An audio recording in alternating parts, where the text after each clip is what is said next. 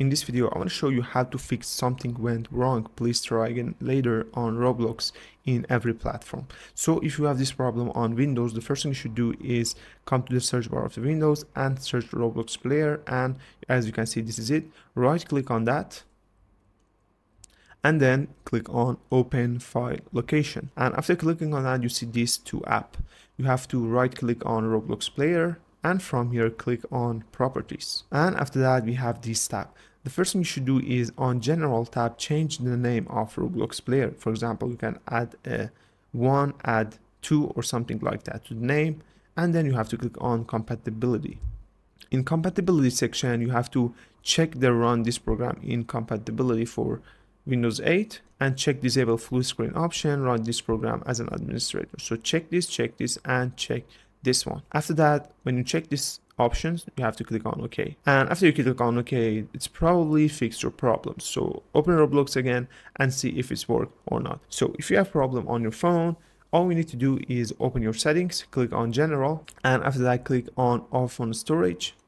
And as you can see, this is the iPhone storage section. You have to search the Roblox up here and click on the Roblox. And as you can see, you have to click on offload app.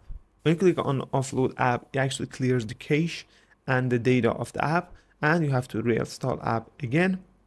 And then after reinstalling that, open it and it probably fix your problem. So if you did all of these steps and didn't work, you can do these things. What to do? Make sure you're using a supported browser if you're using your Roblox on your browser. For example, Microsoft Edge, Firefox, or Chrome, the latest version of them. Check your browser security settings.